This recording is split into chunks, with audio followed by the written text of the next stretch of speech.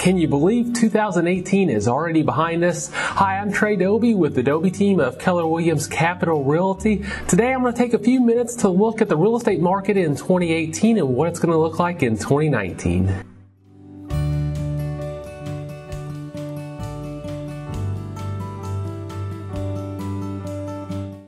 So 2018 was a good year for real estate.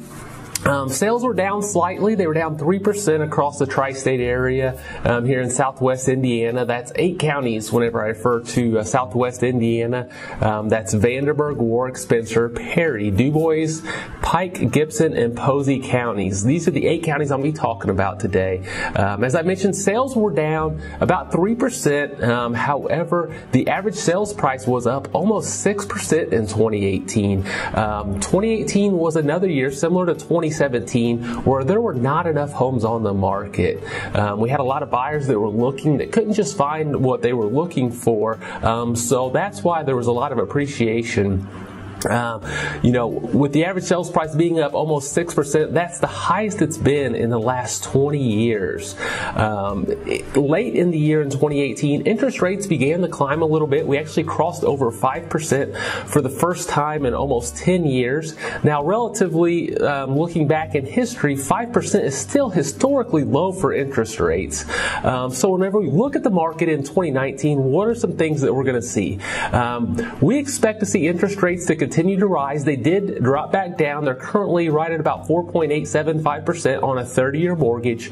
We do expect those interest rates to rise just a little bit throughout 2019. In the first quarter, we're expecting them to be around 5%.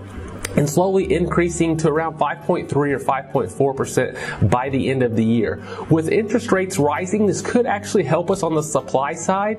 It could actually free up some more homes where we will have more homes available for sale. So it could ease the supply side, which actually could help us on sales. I expect 2019 to be very similar as far as home sales. In 2017, a little over 5,000 homes sold. In 2018, it was just under 4,900 homes sold in these 8 counties. I suspect in 2019 we're going to be very similar to those same numbers. We are expecting appreciation to continue throughout 2019. It may not be as strong as it was in 2018 just due to the fact of the rising interest rates. But I've done a lot of research. There was 105 economists that were surveyed on where the housing market was going to head in 2019. Out of those 105, 104 of them actually projected that homes would appreciate in 2019. So the interest rates are going to tick up. Shouldn't have too much of an overall effect about the housing market, especially here in southwest Indiana.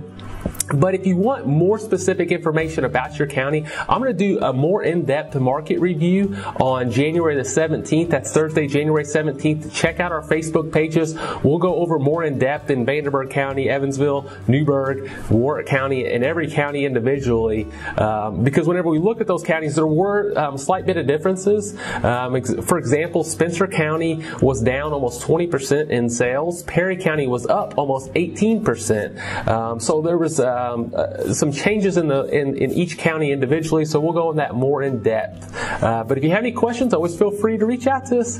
Thanks and have a great day.